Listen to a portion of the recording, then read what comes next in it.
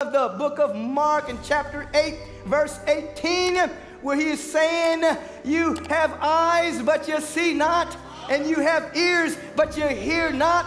This is a powerful teaching, because he is saying in substance that most of the time what you're seeing and hearing are your own thoughts.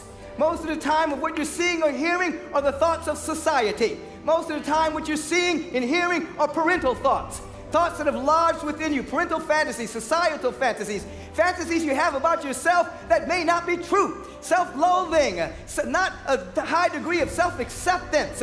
You have all of these thoughts about reality, and so you have eyes, but you see not.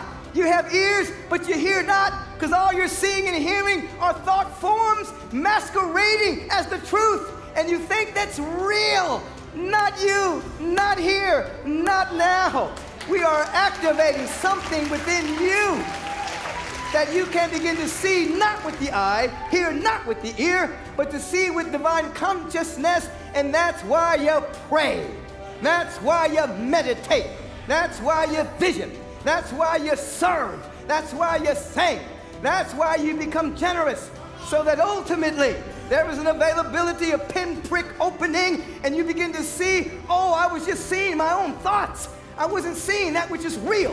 What is real are the thoughts of God. It's called inspiration.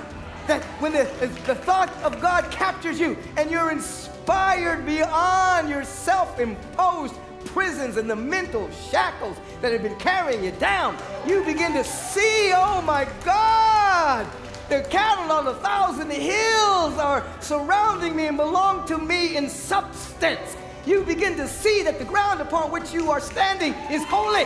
You begin to see that you are the beloved of the presence and the power and the love of God Almighty. There's a moment where no longer do you have eyes and not see. You're seeing with pure consciousness, but you have to have a level of sincerity and consistency for the breakthrough that allows for the eternal to break into time as your life, and you stop carrying around the crutches of your mental prisons and the coping mechanisms that you use to not feel the pain and the agony of not being in bliss most of the time. Oh my God. You have eyes but can't see. But not today.